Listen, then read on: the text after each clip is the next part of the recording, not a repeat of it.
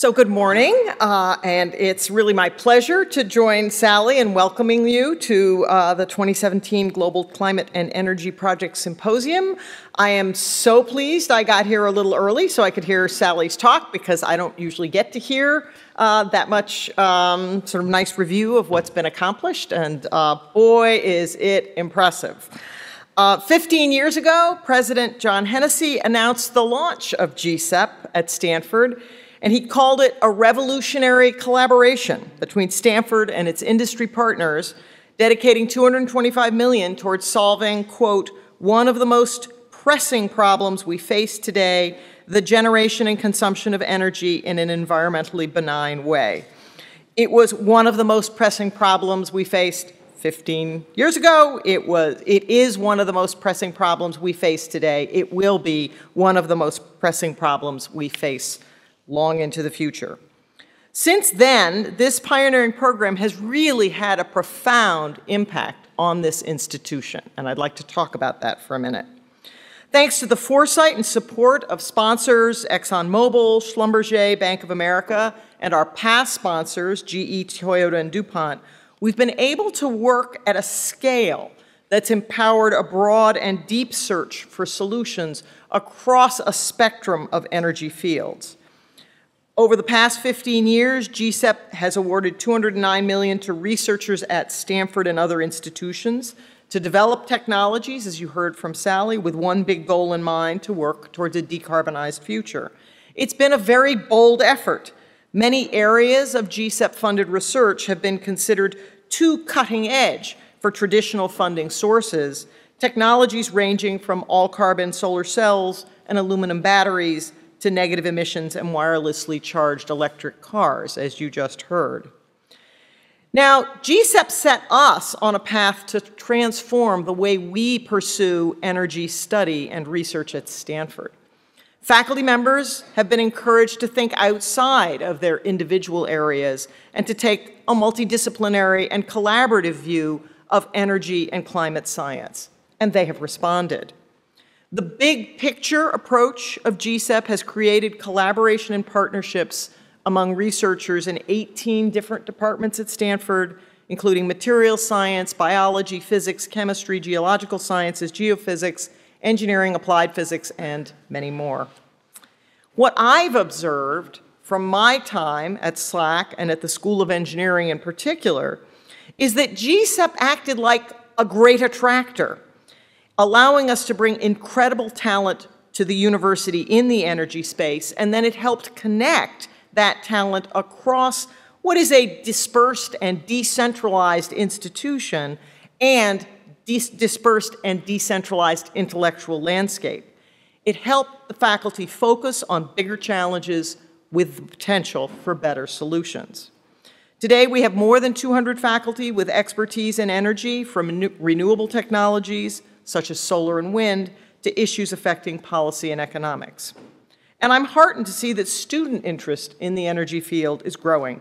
We now offer more than 300 energy courses and a number of energy degrees. But the influence of GCEP can be felt well beyond the halls of Stanford, and I'd like to share with you some of those impressive numbers.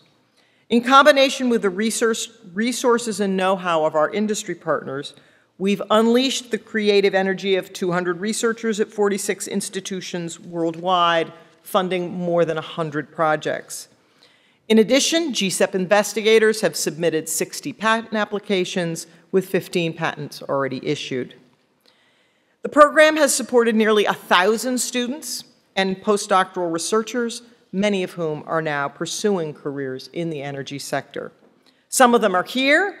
They'll be presenting posters and participating in the Energy Startup Showcase, which features new companies with Stanford alums at the helm.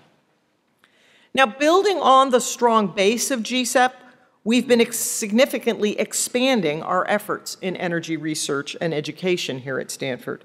And in 2009, we established the Precourt Institute for Energy through a generous gift from alumnus Jay Precourt.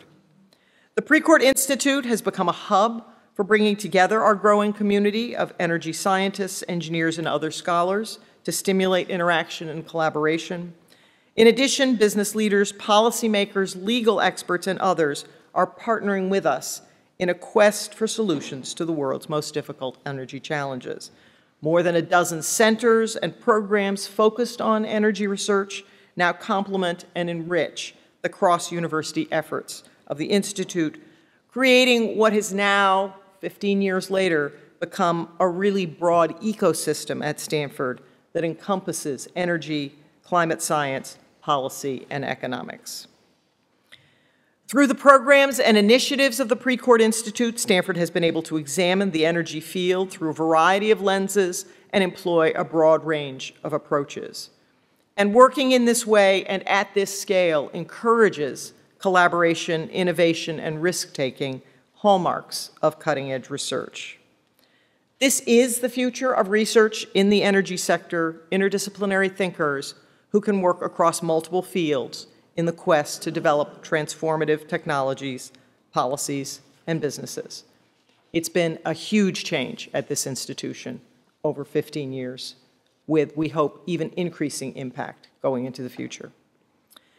So, looking ahead, Stanford recently embarked on long-range planning to look at our future.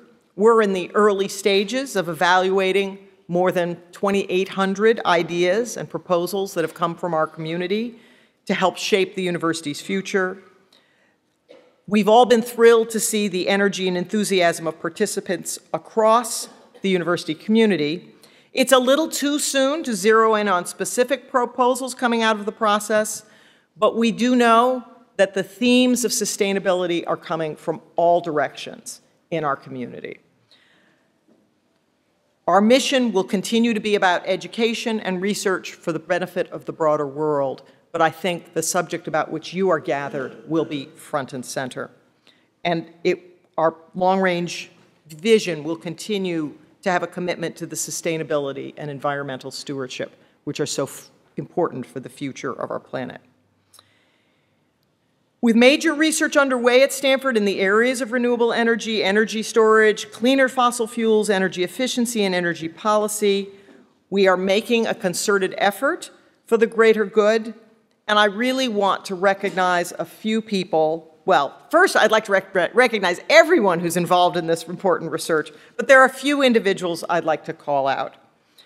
I'd like to especially acknowledge the GCEP and Precourt Institute leadership teams, Lynn Orr, great to have you back, Lynn, founding director of both GCEP and the Precourt Institute for Energy, Chris Edwards, the GCEP founding deputy director, Sally Benson, GCEP director and Precourt Institute for Energy co-director, Arun Majumdar, Precourt Institute for Energy co-director, and again, Richard Sassoon, GCEP managing director. Thank you all for your vision and your leadership, for your efforts in training and educating the next generation of leaders in energy, and a heartfelt thanks to the senior leaders from our sponsor companies who have served over the years on the GCEP Management Committee as technical representatives. Thank you all for joining us for this year's conference. Thank you for your ongoing efforts to help move the world to a sustainable future for energy. Thank you.